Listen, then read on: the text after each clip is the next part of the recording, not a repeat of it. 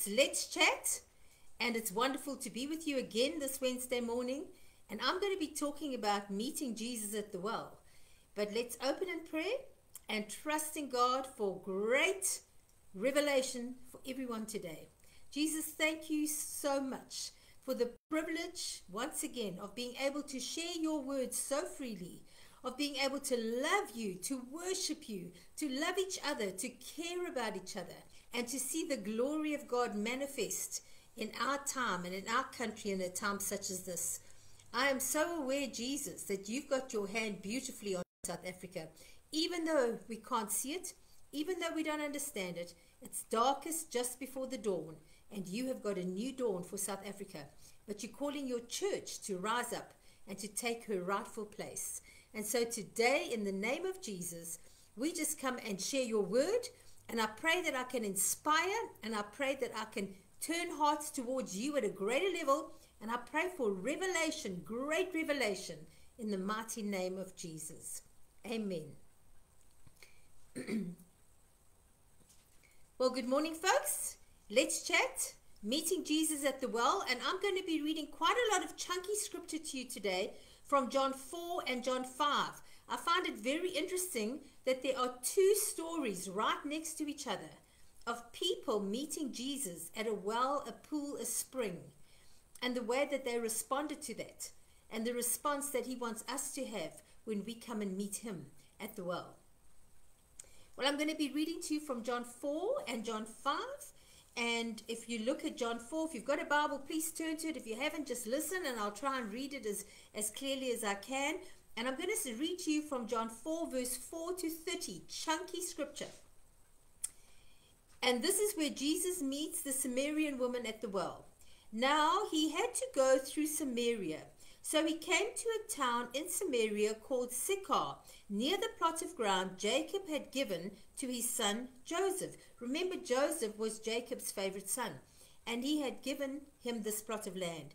Jacob's well was there, and Jesus, tired as he was from the journey, sat down by the well. It was about the 6th hour, when a Samaritan woman came to draw water, and Jesus said to her, "Will you give me a drink?" Now, what we need to understand was this was incredibly unusual because she was a Samaritan and she was a woman.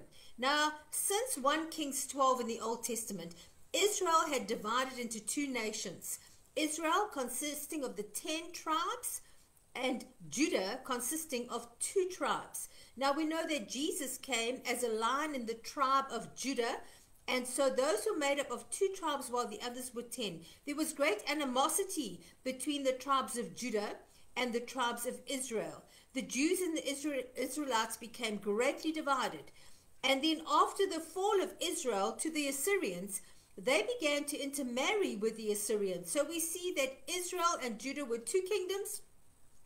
Israel was defeated by the Assyrians. They started intermarrying with the Assyrians, which was against the word of God, which God said they were not to do. And because of this, the Jews hated them, calling them half-breeds or dogs. And the Jews would not associate with the Samaritans. They saw themselves as being superior or more pure than the Samaritans were, and they would have nothing to do with them. So here's Jesus at the well, Jacob's well, and Jacob's well means spring or fountain. Samaria means a watchtower, a watch station, or guardian.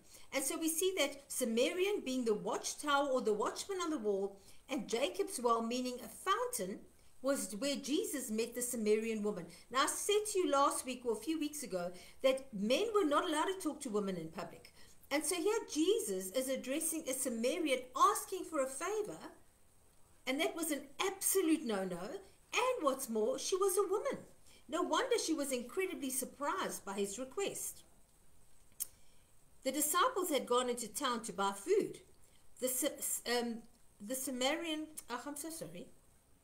Samaritan woman said to him, "You are a Jew, and I'm a Samaritan, a woman how can you ask me for a drink?" For the Jews did not associate with the Samaritans. Jesus answered her, "If you know the gift of God and who it is that asks you for a drink, you would have asked him, that he would have given you living waters. So Jesus says to her, I am the living waters. And if you knew who was asking you for a drink, you would have asked of me. Sir, the woman said, you have nothing to draw water with, and the well is deep. Where can you get this living water? Are you greater than our father Jacob, who gave us the well, and who drank from it himself, as did also his sons, and the flocks and the herds? And Jesus answered her, anyone who drinks from this water will thirst again, but whoever drinks from the water I will give him will never thirst. Indeed, the water I will give him become a spring of living waters within him, welling up to eternity. And the water that Jesus gives us is the water of the Holy Spirit. The woman said to him, Sir, give me this water so that I won't get thirsty and have to keep coming here to draw water. She still didn't see the reality of the living waters and the water, the physical water, but she wanted it. She was eager. She wanted what Jesus had. He told her, go, call your husband and come back. Now, when Jesus said this to her, he was testing her heart. You know, Jesus will often ask us a question, but he asks because he's testing our heart.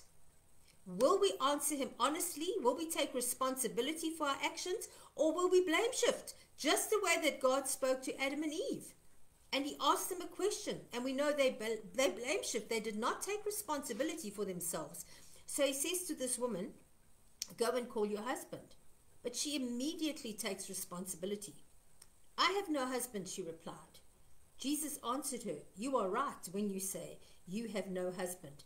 And the fact is that you have had 5 husbands, and the man that you now have is not your husband. What you have just said is quite true. So Jesus tested her. He tested her to see if she was going to be honest, if she was going to take responsibility, because he already had the word of knowledge. He already knew that this woman was not married to the man that she was living with. Now, friends, this is a really important point. I've had so many Christians say to me, oh, but you know what? We don't have to be married legally in the law because we're under grace. We can just be married in God and we can live together.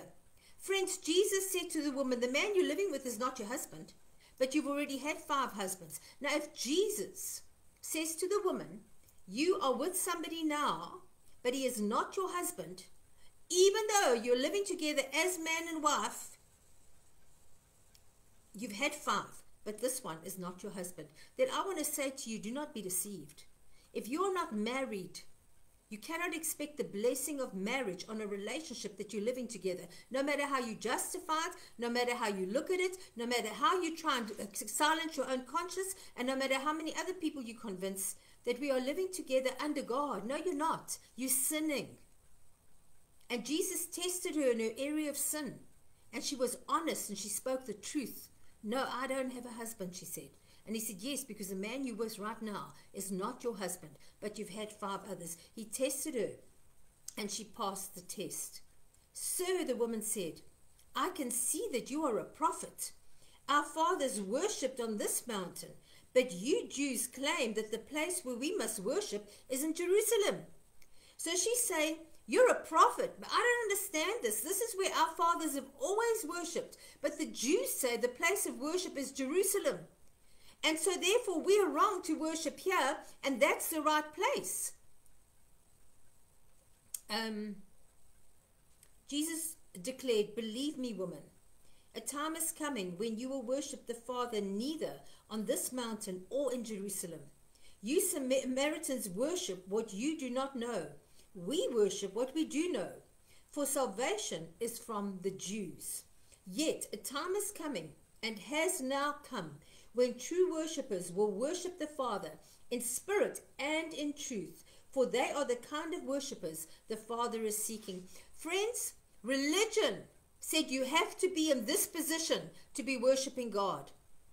The Samaritans believed that they needed to be on the mountain of the Guardian Mountain, or the Watch Mountain. That was the place that Jacob had given to Joseph. And the Jews believed it had to be in Jerusalem. And Jesus says a time is coming and has now come where true worshippers will worship him in spirit and in truth. Because friends, when the living waters is within you and it's bubbling up like a brook of life, where you are, he is. You carry the presence of God. You carry the glory. You carry revival. You carry it. And wherever you are, and as you worship in spirit and in truth, it means you worship with all of your heart, your soul, your mind, and your strength. And your spirit connects with the Spirit of God, and there is an encounter of presence. He said, now is the time that you are enabled to do that. You're entitled to do that because I'm giving you living waters. I have come to give you living waters. God is spirit, and his worshippers must worship him in spirit and in truth. Friends, we are not Christians because we go to church. We're Christians because we know how to worship God, because we follow him, because his living waters is within us, because we live in the very life of the living waters of Jesus.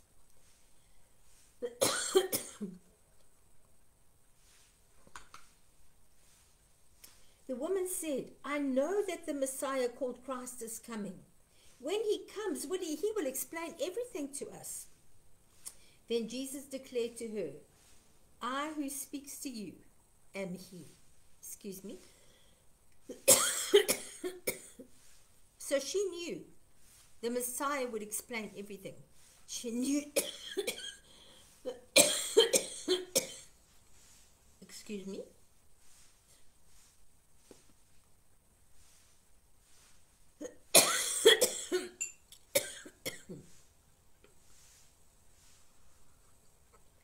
She knew he was coming, and she was expectant of him.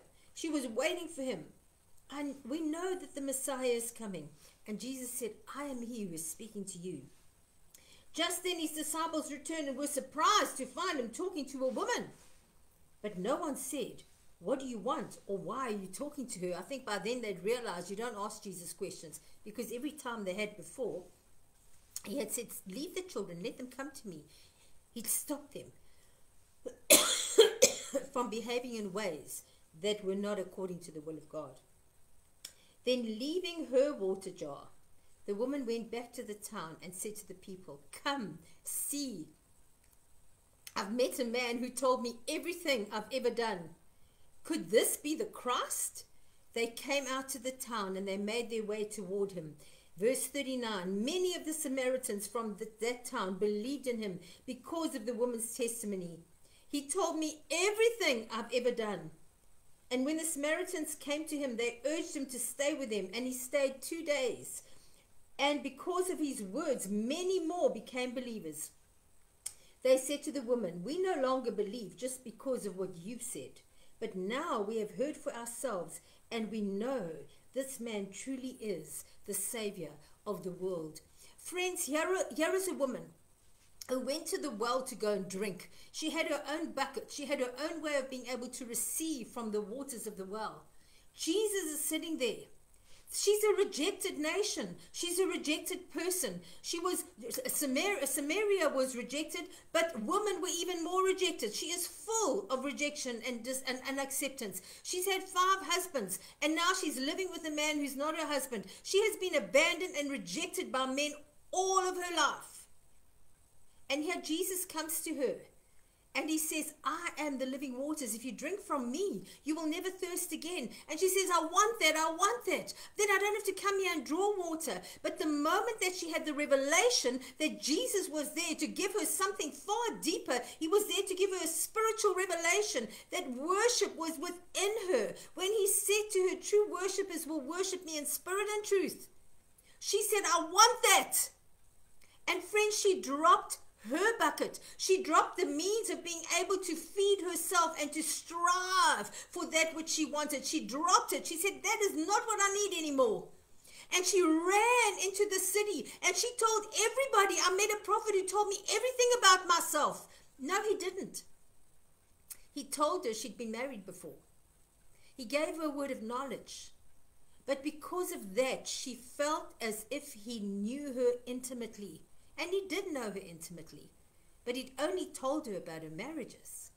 And she told everybody she met. She was so excited by the living waters that she had found that she didn't keep it to herself. She just told everybody she met, I've met my Savior. I've met the one I've been looking for. I've been filled with living waters. My past has been revealed. I have no shame. I've got nothing to hide.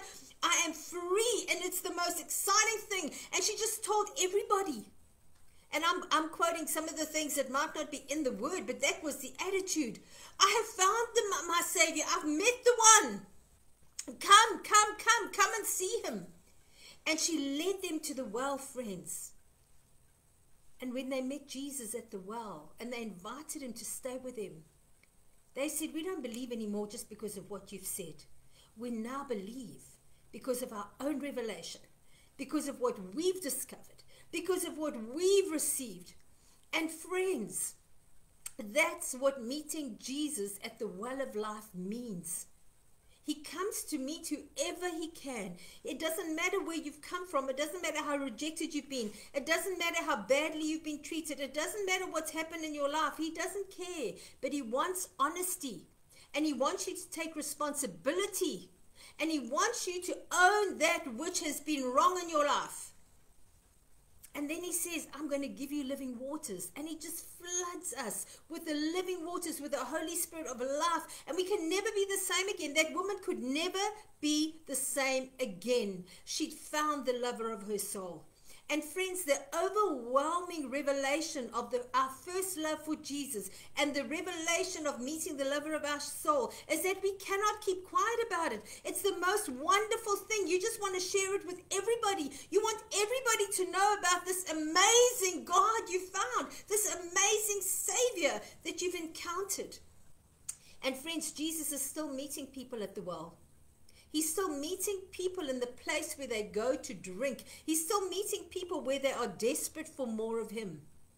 And she said, we meet here, but they tell us the right thing is to meet in Jerusalem.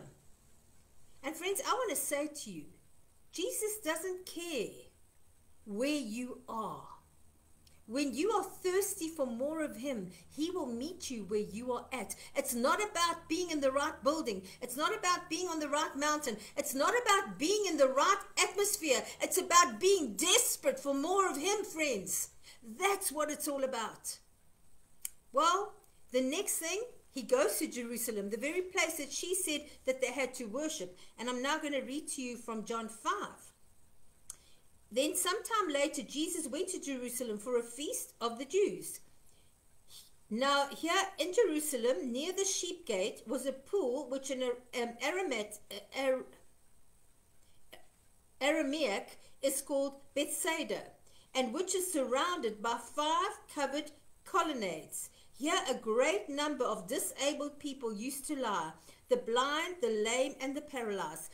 So now Jesus goes to Jerusalem to another pool. He goes first of all to Samaria, to the pool at Jacob's well, to the fountain, the spring of water, and now he goes to Bethsaida. And Bethsaida means a house of mercy or flowing waters. And he goes there, and there he meets a whole lot of paralyzed, invalid, lame people. Some of the Bibles say impotent people, which means weak, feeble, and diseased. Blind people, physically, mentally, and spiritually blind, according to the concordance. Maimed people, limping and crippled. And he finds them all lying around this pool. And then verse 4, which the NIV unfortunately leaves out, says this. For an angel of the Lord went down at appointed seasons into the pool and moved and stirred up the water. Whenever then the first after the stirring up of the water stepped in, was cured of whatever disease which he had been afflicted.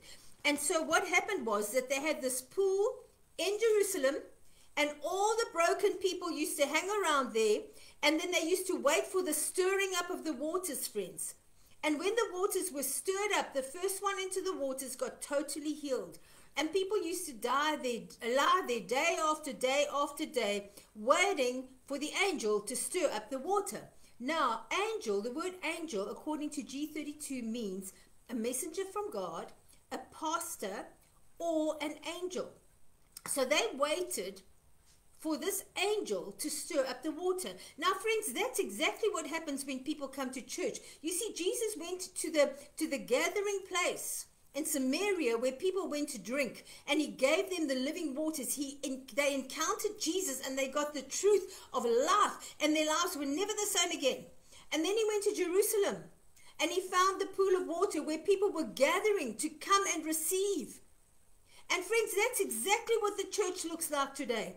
The church is full of weak, feeble, diseased people, full of people that are physically and mentally and spiritually blind, full of people that are limping and crippled and maimed because of brokenness, because of hurt relationships, because of where they've been. And they're all waiting for a pastor or a messenger from God to stir up the waters so that they can come into healing, friends. And that's the state of the church today. Everybody's waiting for somebody to do it. That woman came with her own bucket to come and drink at that well.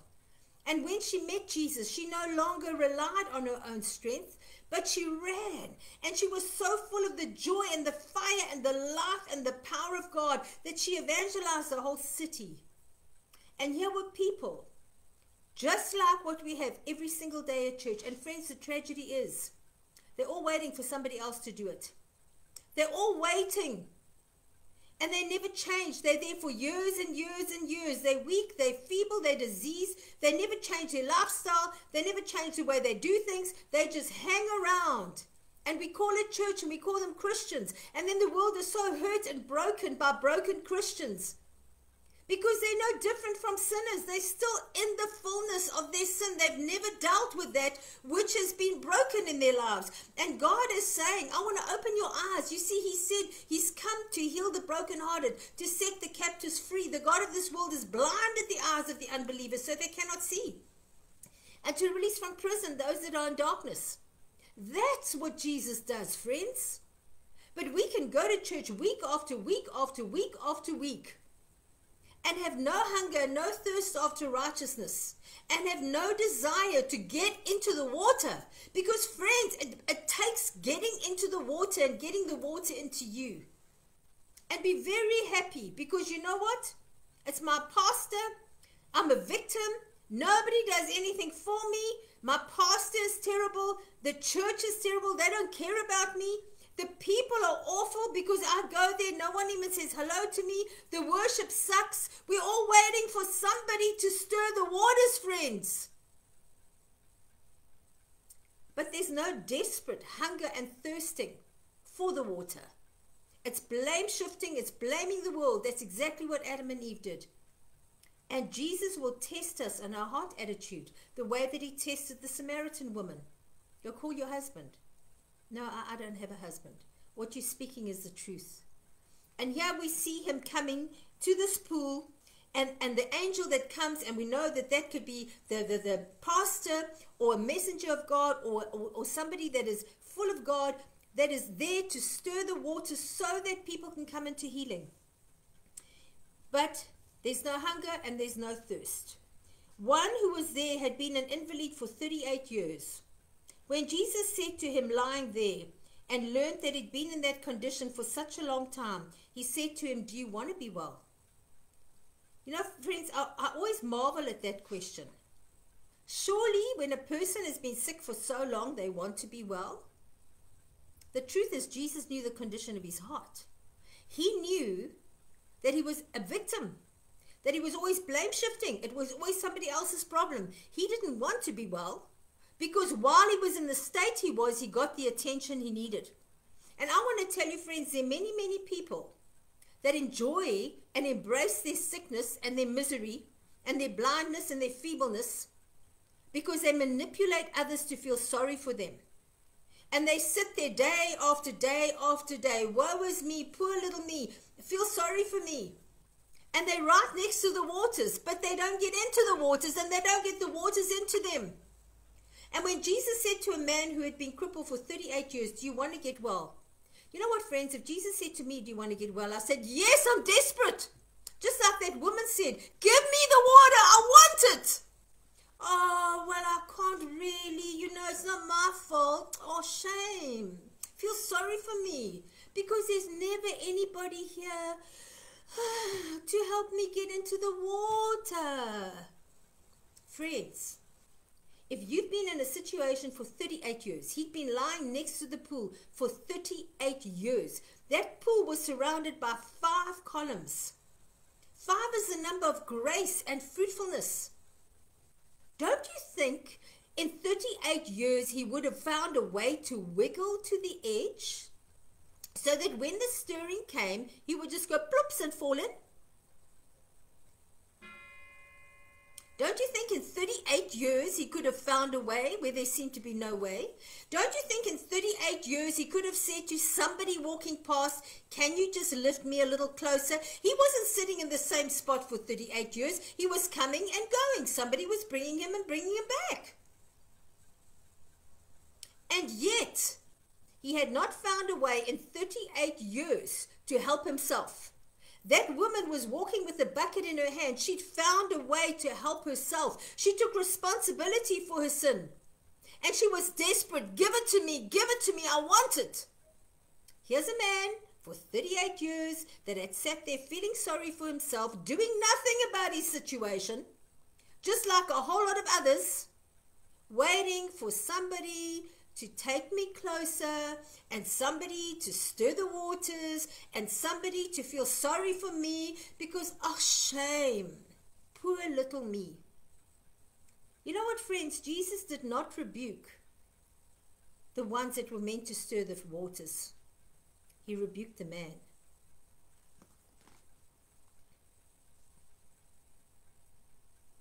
Sir, the invalid replied, I have no one to help me into the pool when the water is stirring. While I'm trying to get in, someone else goes ahead of me. Then Jesus said to him, pick up your mat and walk.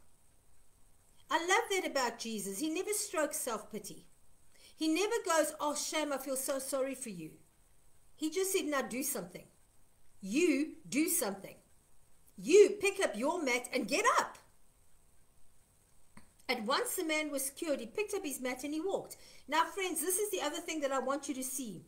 The moment that we take responsibility for our deep desire to have more of Jesus, the moment we get up and walk, the moment we drink from that which is Jesus has got for us, the moment that we start operating in the revelation that there's more, there's much more, that there's such an anointing of the Holy Spirit, that we actually can come into wholeness and freedom, that we actually can become that which we were created to be. The very first thing that's going to come against us are religious spirits. And I want you to know this. Do not be put off when religious spirits try and stop you. They will give you all the reasons why you couldn't, you shouldn't, and you wouldn't. When the disciples came there, they immediately thought he shouldn't be talking to her. This is not right. Fortunately, they didn't say it. But their thinking was religious. And friends, when this man suddenly was in freedom and he could walk, I mean, what do you think happened when he suddenly decided to actually do something? When Jesus said, pick up your mat and walk, he could have said, oh, well, I can't. But somehow he made the decision to actually do something. And I want to say to you, if you're watching me today, you're not walking in the freedom of your liberty because you haven't done something. There's something you have to do. You've got to get up, pick up your misery mat, and do what God's told you to do. That woman dropped her bucket and ran in the fullness of his water and changed the whole city with one encounter with Jesus. This man had 38 years of encounters, 38 years of seasons. That means 4 times a year at least, the waters had twirled. And he was still in exactly the same place because he was feeling sorry for himself. So let's carry on there. At once the man was cured. He picked up his mat and he walked. The day on which this took place was the Sabbath. And so the Jews said to the man who had been healed, this is the Sabbath, and the law forbids you to carry your mat. The disciples wanted to say to Jesus, the law forbids you to speak to a Samaritan, the law forbids you to speak to a woman, but they kept quiet. But that religious spirit rose up within them, the Bible tells us that. This man gets healed, and the Pharisees come to him and they say to him, the law forbids you to carry your mat on a Sunday. Now, friends, he's just been healed. He's been crippled for 38 years. You'd think that people were so excited for him, but they were not. They wanted him to stay crippled rather than walk in the miracle of his healing. And I want to tell you, friends, religious spirits are not excited for you when you get into freedom. They are not excited for you when you start operating in the fullness of the Holy Spirit. They will bring every legalistic law to stop you. Oh, but you may not. You haven't been to Bible school. Oh, but you may not. You're a woman. You're not allowed to preach. Oh, but you may not. You're too young. You're still a child. Oh, but you may not. You're too old. They will use every single thing against you. And so many people shrink back into that paralysis again because they've been addressed by a religious spirit. And I want to say to you, once you've encountered Jesus at the well, he encountered Jesus at the well. He was instantly healed because he chose to rise up. And I want to say to you, friends, rise up. Encounter Jesus. Receive the fullness of the Holy Spirit. Receive the fullness of the living waters. And don't allow any religious spirit to tell you you can't do. The worst thing that happens to a young, zealous, on fire Christian is that they meet old, dried up, grumbling Christians. And I want to say to you, friends, I had that encounter as a young Christian. Praise God, I pushed through that. Don't you dare allow a prune, a dried up old prune, a religious spirit who lost their own journey because they would not allow healing, to stop you from walking in the authority and the fire and the glory of encountering Jesus at the well. We don't have an encounter with Jesus and stay the same. If you do, then you go back to being impotent, blind, and maimed. And the church is full of it. The church is full of crippled Christians, blind Christians who cannot see the signs of the times. They cannot even see what the enemy is doing. They don't even realize the urgency of the hour. It's just like the days of Noah. Any old thing, we carry on carrying on. Meantime, the waters are about to break. The floods are about to happen. There's an incredible shaking and stirring in the heavens. The enemy is trying his utmost to take control of the world. And friends, the blind Christians cannot see it. They're going on as if nothing has changed. The religious spirits cannot see it. People are feeble. They're diseased. There are more Christians on drugs and antidepressants and sleeping tablets and you name it, that there are those in the world. And we have a Savior. We have glory. We have power. We have every single thing we need. Why? Because they've never got into the water. They've been sitting on the banks of the river for years and years and years, listening to purity being vomited from the pulpit, but they've never got into stirring waters where the glory is, where the power is, where the miraculous is, where the fullness of God is. And they sit there, miserable, full of self-pity, waiting for somebody. And I want to say to you, friends, stop it. Pick up your mat and get up. Arise and shine. And let the river, the living waters of Jesus fill you. And get into the fire. Get into the glory. Get into that which he has got for you. That man could have maneuvered himself to the end without any effort. In 38 years, if he was desperate, he could have found a way. He wasn't desperate. That's the problem. And friends, we can be so compromised and so lulled by the devil to say that we're doing so good because we're sitting on the side of the river, of the water, of the pool. And Jesus is saying, I've given you everything. Get that water in you and you get into that water. That's your responsibility. It's not somebody else's responsibility to do that for you. It's your responsibility. Okay, let's see where we're going on now.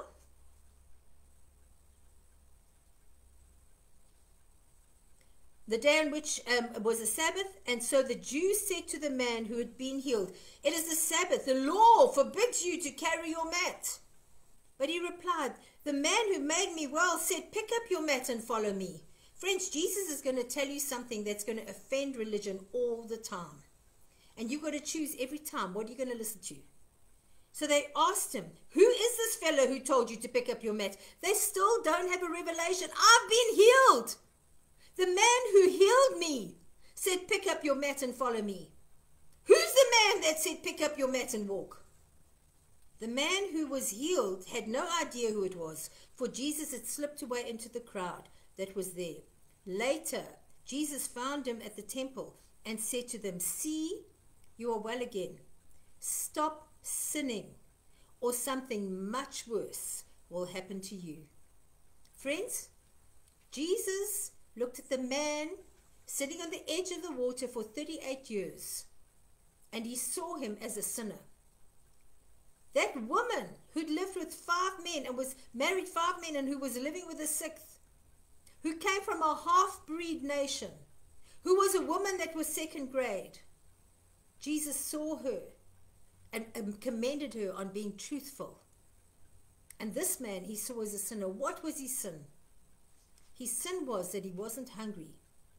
He wasn't desperate for more of God. His sin was that he saw himself as a victim. It was always somebody else's problem. Somebody needs to stir the waters. Somebody needs to get me to the edge. Somebody needs to put me in. You know, poor little me, it's not my fault. He was always blame shifting. He was not hungry. He was not thirsty. He was very, very happy to be in...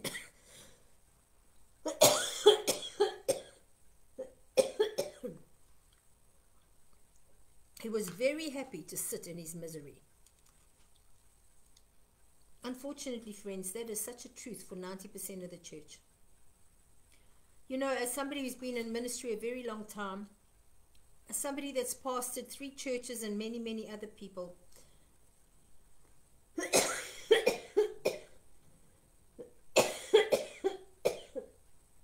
excuse me,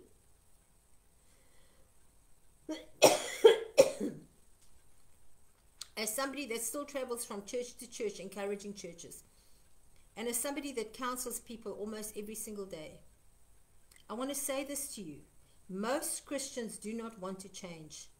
They are very, very happy, feeling sorry for themselves, justifying their depression, justifying the fact that they're feeble and weak, justifying their unforgiveness, justifying the fact that they are spiritually blind and cannot see, justifying the fact that they're not hungering after the word, they're not hungering after the Spirit, justifying the fact that they don't worship, justifying the fact that nothing pertaining to the kingdom of heaven has made any influence in their lives, yet they go to church week after week after week after week, and nothing changes. They do not bring their children up in the way that they should go. They do not go into the workplace and come with an opposite spirit. They behave as the world does, if not worse. And then they blame everybody else. They're offended with the church, offended with the pastor, offended with other Christians, offended with everybody, because they haven't changed. Friends, bitterness is an issue of the heart. Feebleness, disease, and weakness is an issue of the heart. Being blind is an issue of the heart. Limping because of bad relationships is an issue of the heart. And when Jesus said to this man, don't you want to be well? He made every excuse in the book why he should stay the way he is. And I want to say to you that unfortunately is a picture of what we see every single day. Jesus is not coming back for a broken church. He's coming back for a bride that's equally yoked with like him. It says in Ephesians, he's coming back for a bride without spot or blemish, without any wrinkle. He's coming back for a remnant. He's not coming back for those sitting on the edge, broken, hurting, and feeble. He's coming back for those that are full of his Spirit, full of his word, that have drunk from the living waters, that are worshippers, that know how to worship him in spirit and truth, and that know how to get into the water, that know how to go deeper in the river of Ezekiel. Friends, do not be fooled. Do not be deceived. He said, I wish you were either hot nor cold. But because you are neither, you're sitting on the side of a pool called mercy, among the 5 pillars called grace and fruitfulness, and you're feeling sorry for yourself. He said to the man, do not sin again, or something worse will happen to you. Do not go back to old worldly patterns. Do not go back to your self-pity, to your blame shifting. Do not go back to being lukewarm. But hold on to your first love. or something worse will happen to you. What a waste of a life to spend our whole life sitting in church and still go to hell, friends. What a waste. Which meant that you did not live in the fullness of darkness, but you did not live in the fullness of light. You were lukewarm. And Jesus says, I'm going to spew you out of my mouth.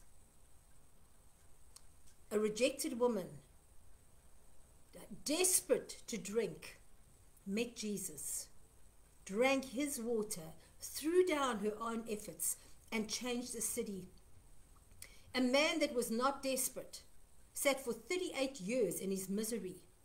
And when Jesus said, do you want to be healed? He still did not say yes. Friends, the hour is urgent. Jesus is coming back very soon. You just have to look around you at how deep the darkness is to know that Jesus is coming back very soon. Where are you positioned? Where are you positioned? Are you sitting on the banks, lukewarm, stroking your misery? Are you desperate for more? Matthew 5 verse 6 says, blessed are those who hunger and thirst after righteousness, for they will be filled. Jesus is the living waters, friends. He's sitting at a pool called mercy. He's waiting to pour everything out of you, everything out for you. He's saying, come and drink from me. Start worshiping. The Father is looking for worshipers who know how to worship him in spirit and truth. At Jacob's well, she said, this isn't acceptable. We need to get to Jerusalem. In Jerusalem, they were happy to sit next to the pool, but they never got into the pool.